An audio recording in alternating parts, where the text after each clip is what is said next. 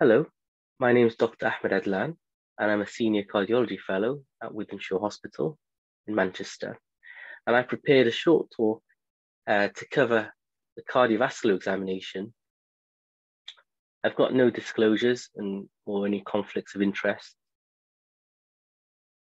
So the main objective of the talk really is to provide a practical approach to clinical examination, and in particular cardiovascular assessment. Secondly, this is really OSCE preparation, but it can be relevant for PACEs and for just clinical practice. And I really hope that I can help to reduce your stress and improve your performance in the OSCEs. Today's talk really is based upon some of my own personal experiences and things that I've been taught over the years and what I use in my own clinical practice. So just a few general principles, really. It's very important to always be very nice to the patients. Make sure you introduce yourself in a suitable fashion and obtain consent. Now, should you talk or should you not talk through the signs as you're examining the patient? Well, to be honest, there's no right or wrong answer. Personally, I prefer to talk through the positives and the relevant negatives. So it's a bit of a balance. I think it's very important to try to come up with a diagnosis before you actually auscultate the chest. And really, auscultation should be just a confirmation of what you're expecting to hear. And that's something, an important theme for my talk and the way I undergo and tackle cardiovascular examinations in general. Your main task, remember, is to pick up the clinical signs that are there. So really do focus on that aspect. And if you're a third year medical student, well, to be honest with you, you just need to go through the motions and demonstrate that you're competent at doing a clinical examination. But for final years, and also for clinical practice and PACEs, you really must focus on picking up clinical signs. So to begin with, inspection. Now, I would say force yourself to stop and actually take a step back. I would actually take one further step back from where this current doctor is examining the patient. I would expose the patient sufficiently and look at the patient in general. You can get a lot of clues. I actually like to start by looking at the legs first, and I look at the soles of the feet to look for any signs of ulcers or amputations. And already I'm thinking maybe this patient's got diabetic foot. There might be signs of peripheral vascular disease. I would look at the toes and the toenails. You can see splinter hemorrhages on the toenail. You can look for, as I said, signs of amputations to suggest peripheral vascular disease. Also, you can look for scars. So it's very important to look for scars from previous surgery. So patients who've had bypass grafts, which might come up in the exams, have a look to see if you can see signs of scars for saphenous vein grafts. And obviously, you'd also be able to look for signs of edema as well, which is very important in a cardiovascular examination. And when you're examining for a peripheral edema, be careful not to press too hard when you're trying to demonstrate pitting edema. That doesn't go down well with the examiners and with patients. Remember to quantify the peripheral edema if present. So at what level? Is it just at the ankles? Is it at the level of the shin, below the knee, above the knee, mid-thigh, top thigh, or even within the sacrum? And that gives you an idea of the degree of cardiac decompensation. Then I would look at the hands. Now, I would say be very careful not to cause any harm to the patients when you're checking their palms and their dorsum. So I actually ask the patient to spread their hands out, and I ask them to rotate their hand And I also ask if they have any pain.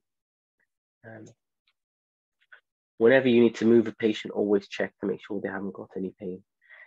Then I look at the fingers, and I'm looking for finger prick marks from when people have been checking their BMs, and that might suggest the patient has diabetes. And again, I ask if the patient has any pain before moving them. And this is very important, especially when checking for a collapsing pulse. Now, I've shown here 5 examples of hand signs. You can have a look at those, and I'm sure you will get them all.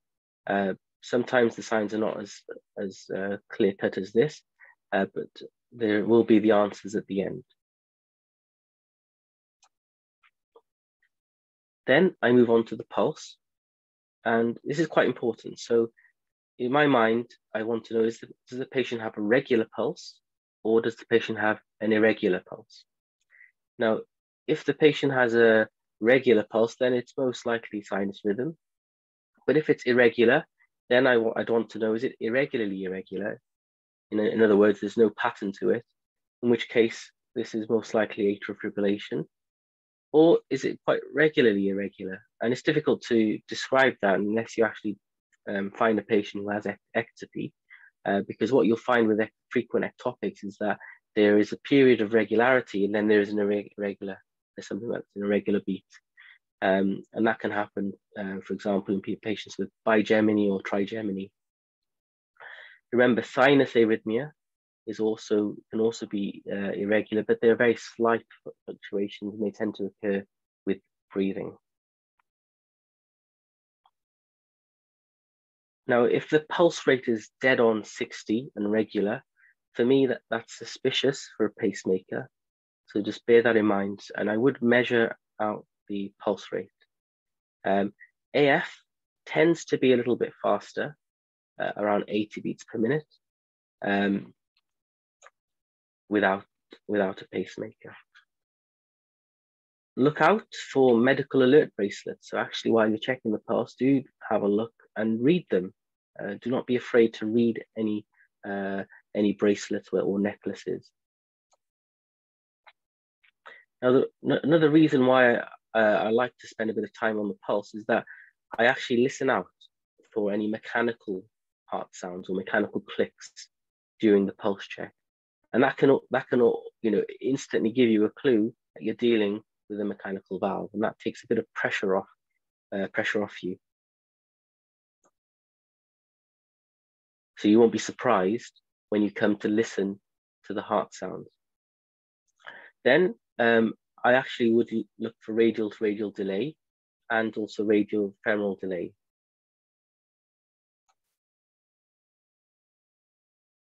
At this point, I would actually ask for a blood pressure. And when you ask for a blood pressure, actually listen out to what the blood pressure is.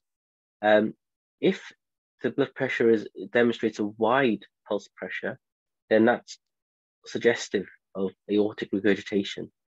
And that will tell you now you need to look for signs of aortic regurgitation in the rest of the examination.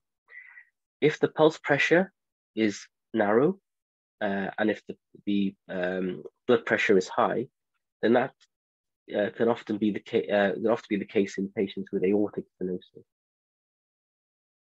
If the blood pressure is on the lower side, then that usually suggests the patient has severely reduced LV function, and you may find signs of mitral regurgitation and a displaced apex on the clinical examination. And the reasons for this, there are many reasons, and some of them are related to the medications as well that patients are on with heart failure and reduced ejection fraction. So then I would actually palpate the carotid pulse or the supraclavicular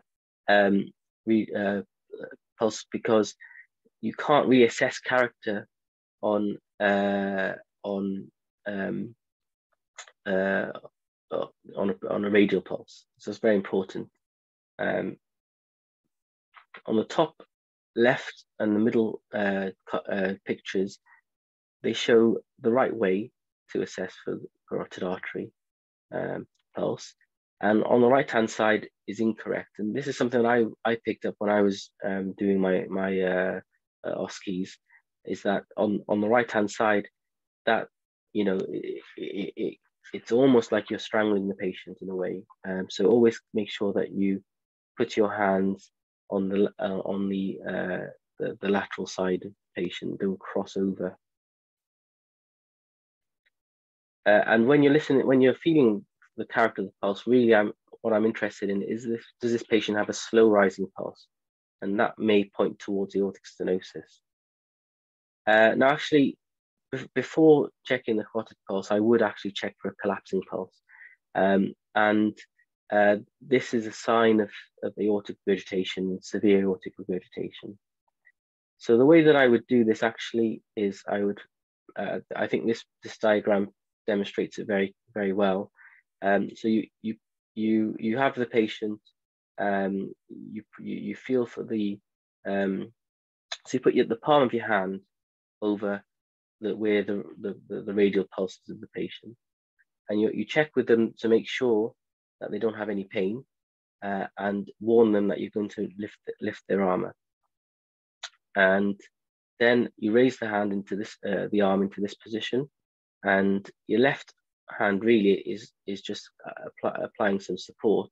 But what you're actually feeling for the collapsing pulse is your right hand, and it's actually your sort of first and second fingers are what you will actually feel the collapsing nature of the pulse. And what do we mean by collapsing? Well, you can see at the top of the cartoon that in a normal pulse you get this sort of rise in systole, and then you have this diastolic notch. So what happens is the diastolic pressure doesn't fall too low, so it's slightly maintained. But with severe aortic regurgitation, you don't get that. You lose that diastolic notching, and the diastolic pressure falls very low, and that's why you get a wide pulse pressure. So you can actually see that here. This is the systole and this is the diastole. This is systole and this is diastole in normal cases. So this is a very wide pulse pressure, and this is what you're feeling when we talk about collapsing pulse. Okay, next, JVP. So the JVP, I would say in an exam situation, keep things very simple. Make a point to position the patient in the correct position, so 45 degrees, and I would ask them to look up and actually point to the ceiling towards their left, just to make things easy. Then you need to look out for the landmarks here. So you've got so you've got the clavicular head here. You've got the sternal head of the sternocleidomastoid, which is these are the landmarks, and this is where you're going to be looking for the JVP.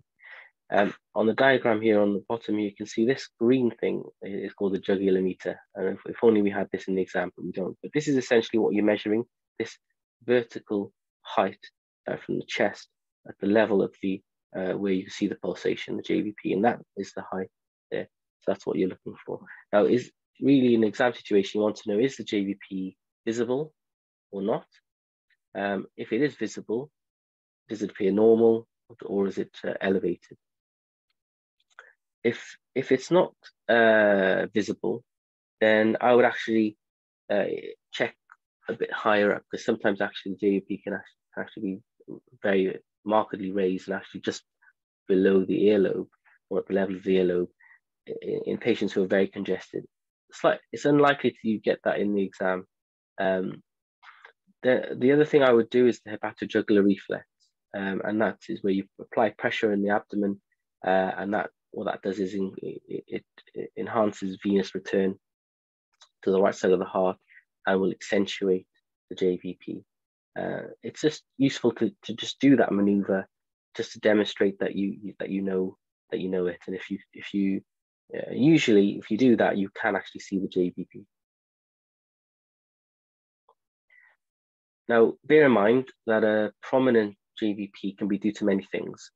It can be due to decompensated heart failure, it can be due to right-sided heart failure, It could be due to decompensated congestive cardiac failure. It could be due to significant tricuspid regurgitation.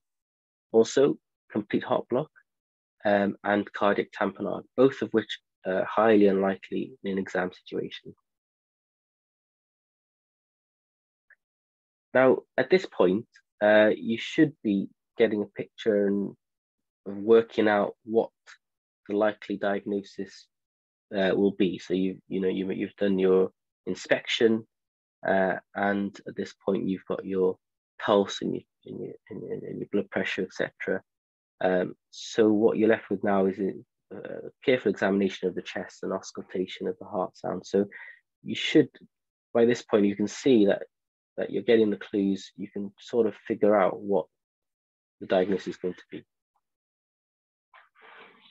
So really, inspection of the chest is very important to look for signs of previous cardiac surgery and also devices. So do take some time to have a look at this diagram, and in real life be able to look and interrogate the patient to see if you can find any of these things. Same thing with pacemakers. The pacemakers can be on the left side they can be on the right side.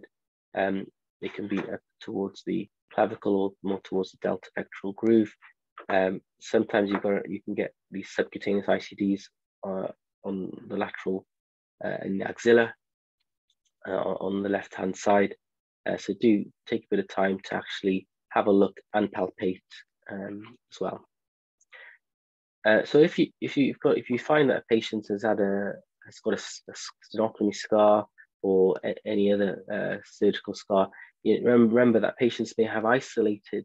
They may have an isolated valve surgery, or they may have an isolated CABG, or they may have a combined valve and CABG surgery. So bear that in mind. It's less common in a exam situation for you to have a patient who's had congenital heart disease, but it is possible. They may have had a VSD repair or an ASD repair. And as I mentioned about pacemakers, so remember ICDs and CRTDs are very large, so the pulse generator, the box or the can, very large. And I mentioned about the subcutaneous ICD.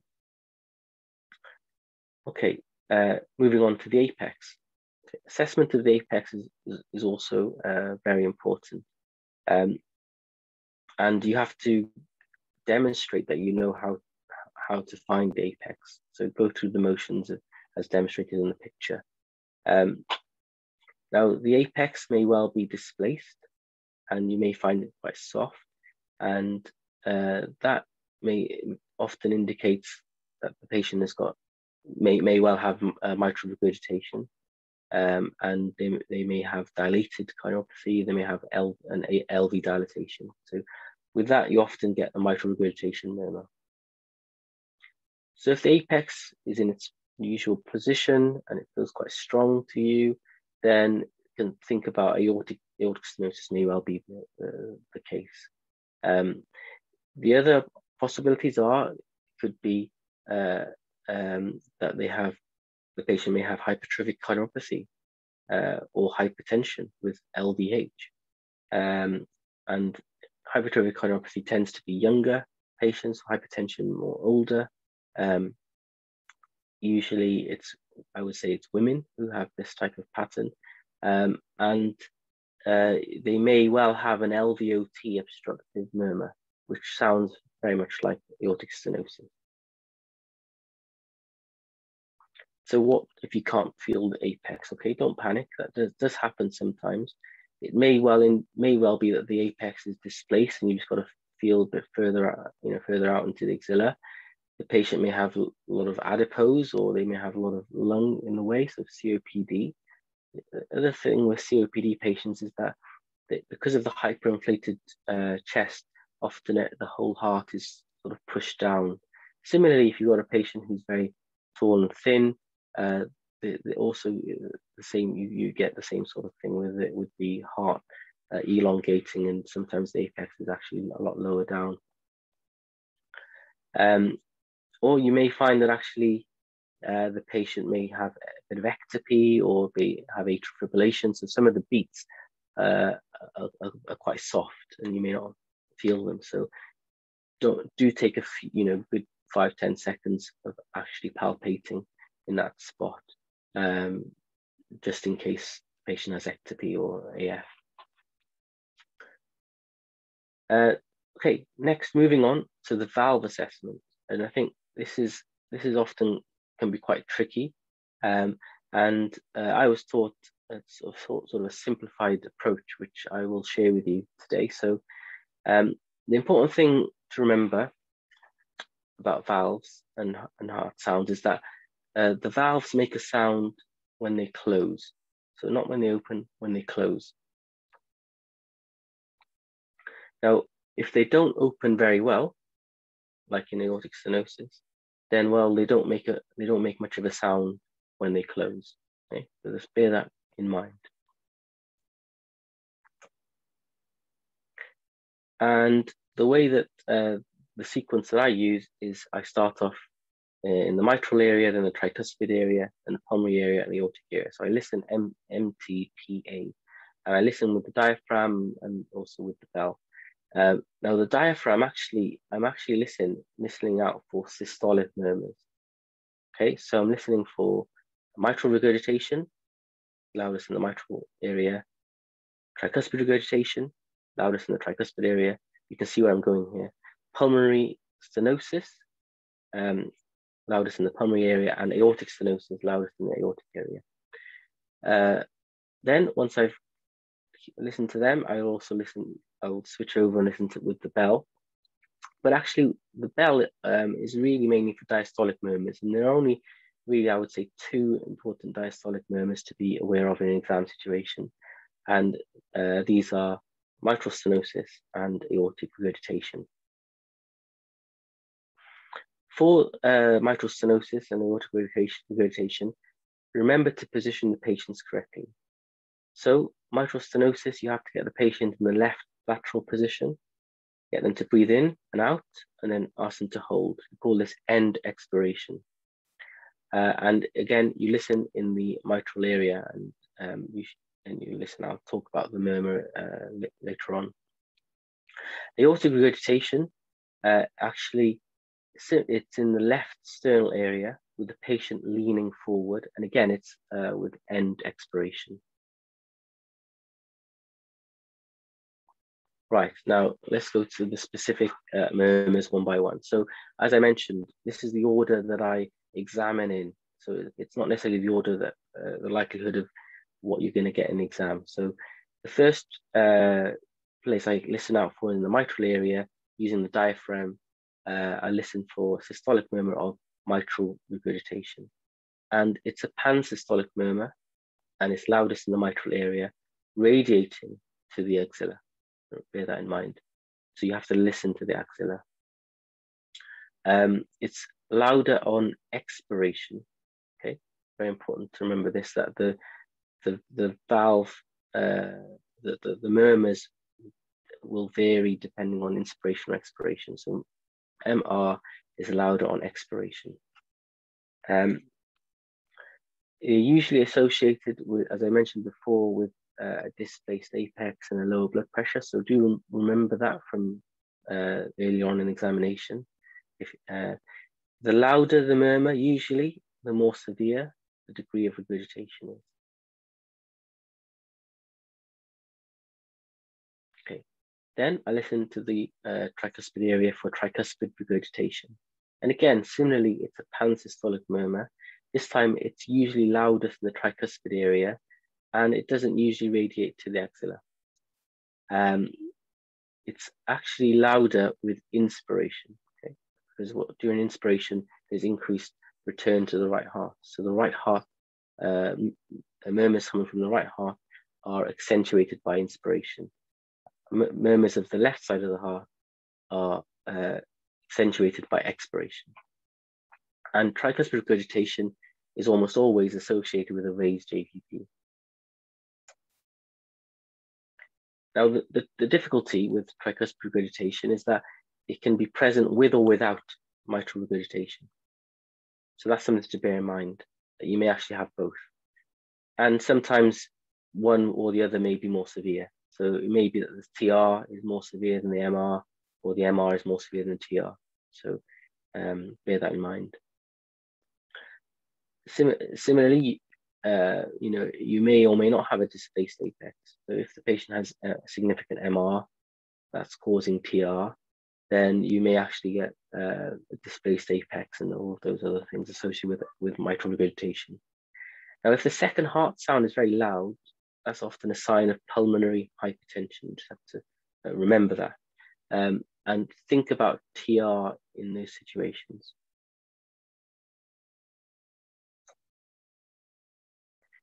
Okay, then I listen to the pulmonary area for pulmonary stenosis. And to be honest with you, you do that, but actually I would forget about it in the exam situation.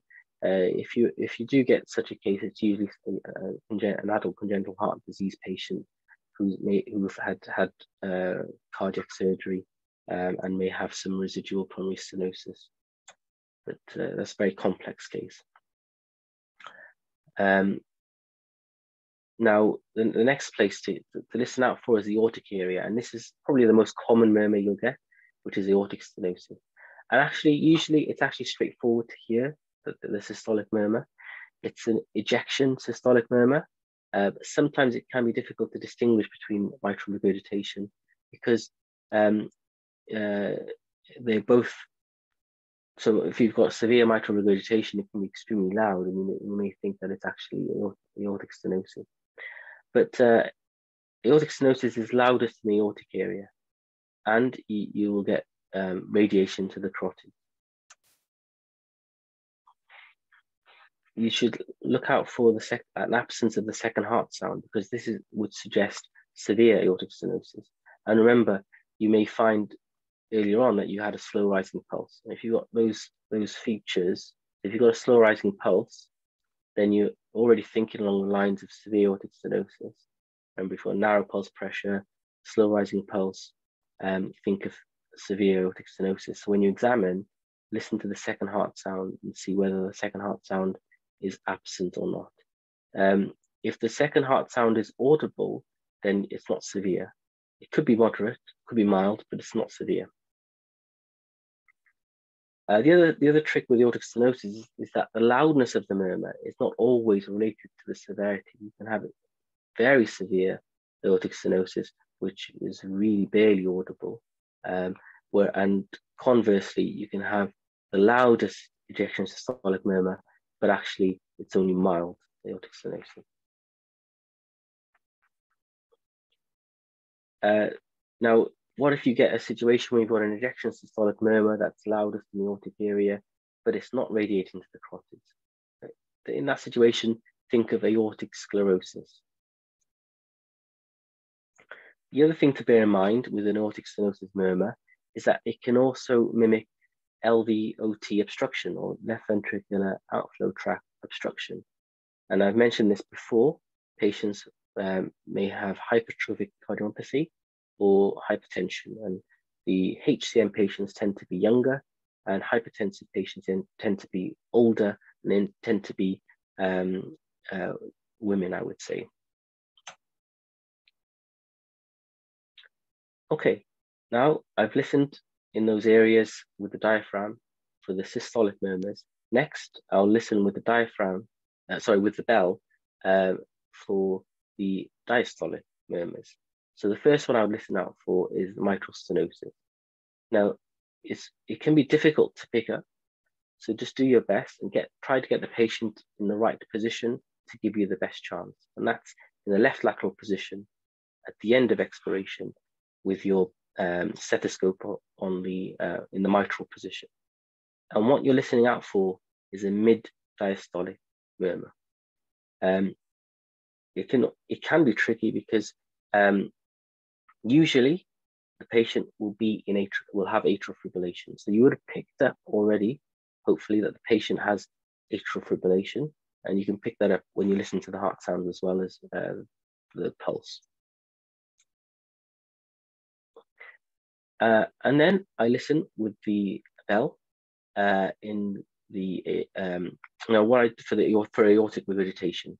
Okay, Now, you've already may have this in mind. If the pulse pressure is wide, the patient may already have signs of a collapsing pulse, and again, that's suggestive of severe aortic regurgitation. In these patients with aortic regurgitation, the apex is not usually displaced. So LV dilatation is a late sign, and it's a very severe sign that the patient needs imminent surgery. So normally you would intervene before the left ventricle has enlarged too much. So again, the position is leaning forward with end expiration, and a listen in the left sternal edge. Okay. Now, if you've got a case of aortic regurgitation, there are other signs, and there's multiple signs for aortic regurgitation. It's worthwhile knowing these, and sometimes you can go back if you didn't pick them up the first time. I wouldn't suggest routinely looking for them in every single patient, but if you do pick up aortic regurgitation, it's worthwhile going back and just double checking. So Quincke's, which is the capillary nail bed pulsation, Corrigan's sign, which is the earlobe, Demusset sign, which is the bobbing of the head, and De Rosier's sign, which is the characteristic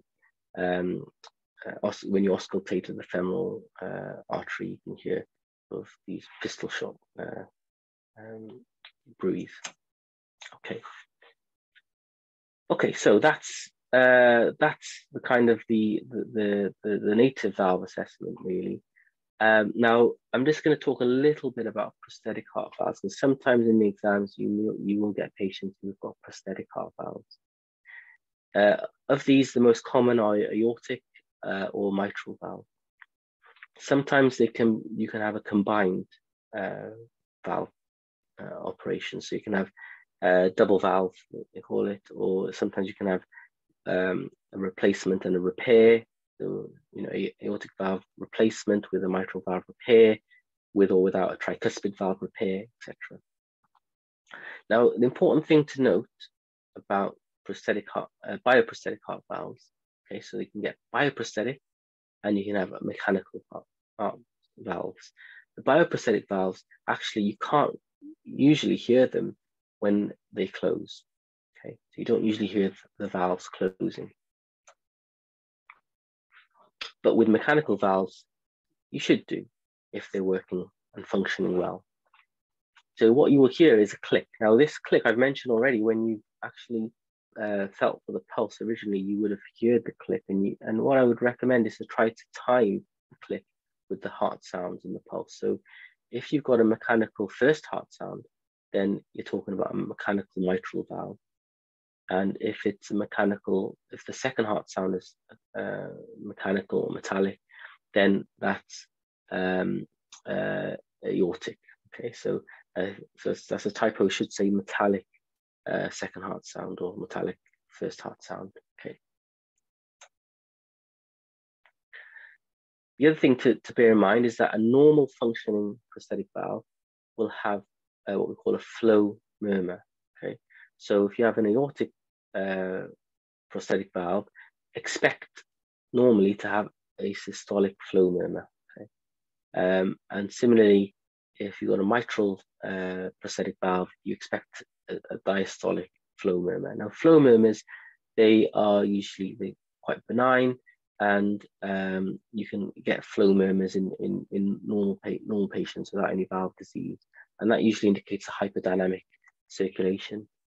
But it occurs in normal functioning prosthetic valves as the blood flows through this prosthesis.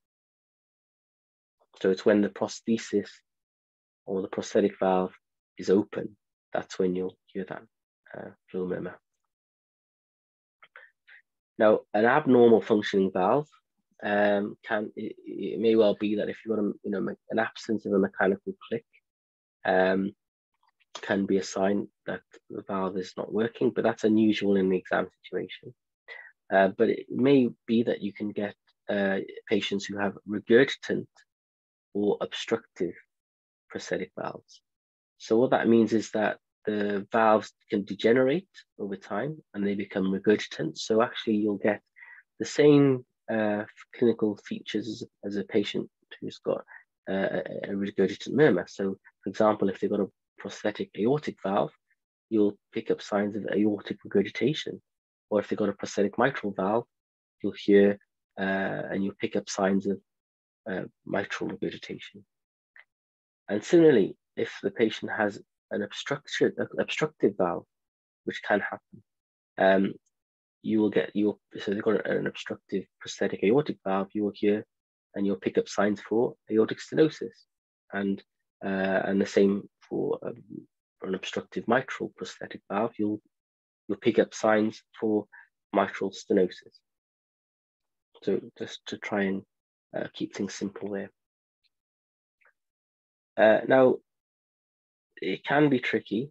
So my approach really with the heart valves, this is something you really do have to just sit down and get it clear in your head. So do take 5, 10, 15, 20 minutes to just sit down and work this out in your head. And the first thing I actually look for is I feel the pulse. Okay, so I feel the pulse. I'm just going to take a step back here. So on the left-hand side, you can see the S1 when the valve closes. So the mitral and tricuspid valves close at S1, and then you get systole, and that's when you feel the pulse. That's when the pulse is palpable. Then when the aortic valve and the pulmonary valve close, that gives you S2, and then you get diastole, diastolic phase, and then it repeats. Okay. So what my approach is firstly feel the pulse, and then try to work out which is S1 and which is S2. Once I've figured out which is, well, first of all, I then try to work out, can you actually hear the S1 and S2? Are they audible, or are they quiet? So if you've got a quiet second heart sound, think about severe aortic stenosis. If the second heart sound is very loud, then think of pulmonary hypertension. Okay. Can you hear a gallop rhythm? And if you don't know what a gallop rhythm sounds like, I would recommend just having a listen to YouTube to have a listen to that. But that's usually characteristic of heart failure or acute heart failure, and that's quite unlikely in an exam situation. Then I focus on asking myself, can I hear anything in between the first and the second heart sound? And this is this sort of looking for systolic murmurs, essentially. And I mentioned already how I would use the diaphragm and go in sequence, M, T, P, A in those areas. And again, I've written there the systolic murmurs. If it's a pansystolic murmur, okay, I've got a pansystolic murmur now, not an ejection systolic murmur, pansystolic murmur, then I actually try to compare inspiration with expiration. And normally patients will breathe in and out naturally. And so you don't usually have to tell them, but sometimes you do.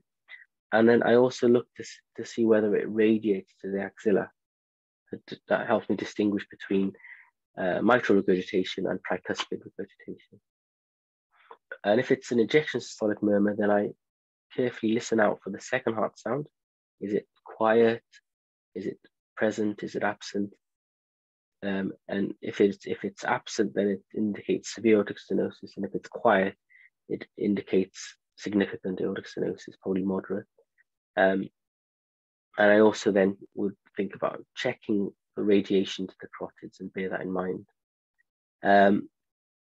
Then I would listen with the bell in end expiration for mitral stenosis, as I've mentioned, and aortic regurgitation. Okay, so after auscultating the heart sound, My personal approach is at the end of the examination, I would actually percuss and auscultate the back of the chest and not just listen to the lung bases. And you may ask, well, why? Why do you do that? Well, actually, the official answer I would give an examiner is that I want to, be thorough and check for pleural effusions.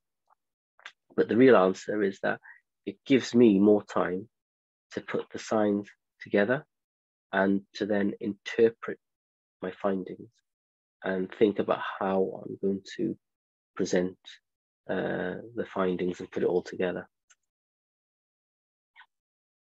Now, once I've done that, if I've forgotten something, now is my chance to recheck. So do take the opportunity to go back and recheck things if you've forgotten something or you want to clarify a particular sign.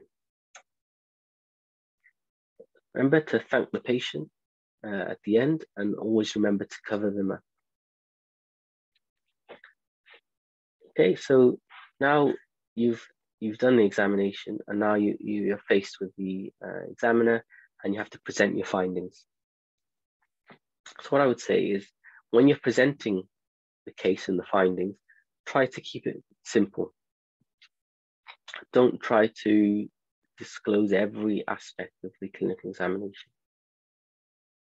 Mention something in general. So in general examination, was the patient comfortable at rest, or they breathless at rest? You want to give an idea of whether the patient is compensated or decompensated. Okay, so if you're suggesting this patient has a cardiac condition, you want to know, are they in a state of decompensated heart failure? Okay, so if you see signs of, and you can say that, you can say there are signs of decompensation as evidenced by peripheral edema, raised JVP, and by bilateral pleural effusions or crackles in the chest. I would stick to the relevant positive and the important negatives. Okay. Now, for any valve lesion, I would describe the diagnosis and say this patient has clinical signs suggestive of mitral regurgitation, and you can say as evidenced by pansystolic murmur, loudest in the mitral area, radiating to the axilla. Remember to give an idea of the severity, whether you think that that there are any markers of a severe lesion, or if you're confident, you may say that there aren't any features to suggest it's severe. And again, I've mentioned about decompensated and compensated heart failure. Now, you remember that if you've got a patient who has severe valve lesion, or they have evidence of decompensated heart failure, then that's usually an indication that an intervention is required. And then finally, I would say to complete my examination, take a thorough history, perform a full clinical examination, including peripheral pulses and fundoscopy, obtain a 12-lead ECG and an echocardiogram. And the echocardiogram is to look at the left ventricular systolic function and to confirm the presence of any valve disease, etc., or any structural heart disease. Also, some bedside tests that you'd like to perform, and obviously the routine investigations and specialist investigations and referrals. So do not, do remember, you can say that you'd refer the patient for a cardiology review. Okay, so here are the answers to the quiz, and I think you probably would have got them. I don't think you'll get clubbing like that in the exam. If only, that would be fantastic. This is an example of a splinter hemorrhage. These are the finger prick marks from BM testing that I mentioned before. This is an example of peripheral cyanosis. If the patient has central cyanosis, then by definition, they will have peripheral cyanosis as well. And here, E are rheumatoid arthritis. Okay, so I'd just like to say thank you for your time, and I wish you the very best in your examinations.